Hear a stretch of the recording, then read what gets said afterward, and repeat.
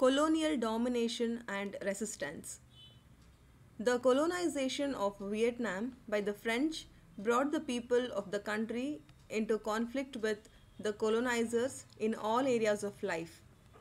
The most visible form of French control was military and economic domination. But the French also built a system that tried to reshape the culture of the Vietnamese. Nationalism in Vietnam emerged through the efforts of different sections of society to fight against the French and all they represented.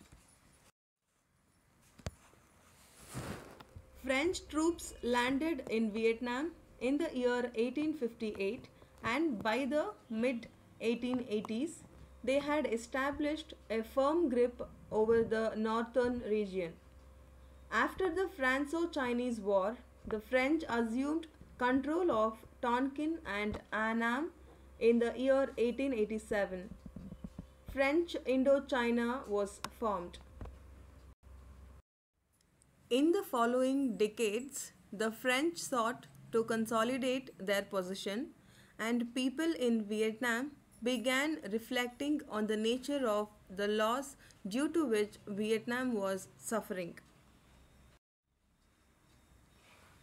The famous blind poet Nguyen Din Chau in the year 1822 to 1888 bemoaned what was happening to his country. I would rather face eternal darkness than see the faces of traitors.